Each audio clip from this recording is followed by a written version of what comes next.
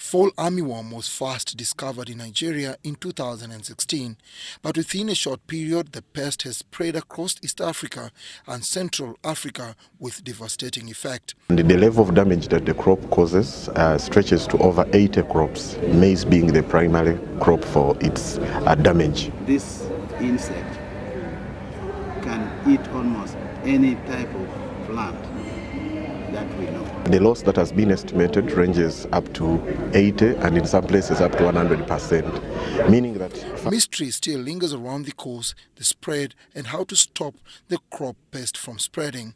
This armyworm came onto the African continent just last year, so it means it's new. We didn't know it, our scientists did not know it. This pest is transboundary, comes from a country where it covers from one country to another, and in Africa it has taken over 28 countries. So it is going to be with us. We should have the capacity, develop the capacity to manage it so that it doesn't do too much damage, which affects our livelihood. Spreading fast and affecting majorly maize and other cereals, the new crop pest has caused huge losses, shifting it from a farmer's problem to now a political issue.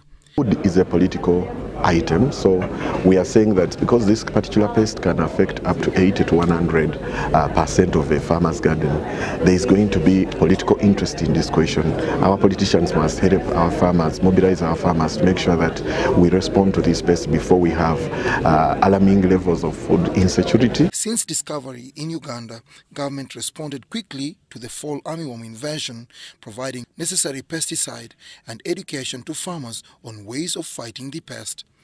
The scientists also disapprove on the myth that indigenous maize crop is resistant to the fall armyworm.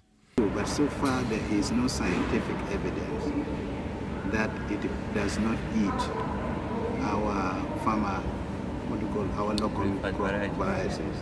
There is no evidence. With the fall armyworm attacking maize, a staple food for many East and Central Africans, Food and Agricultural Organization FAO foresees a catastrophe in the future if no remedy to spread it is found. We have up to about 243 million Africans that are currently malnourished. And this worm was not considered when those data was taken, which means if African countries, particularly Eastern Africa, wherein we are having the largest proportion of the undernourished, the problem of malnutrition will compound, or the problem of hunger will be very, very high in this sub-region. Dennis Igor and David Matovu for UBC News.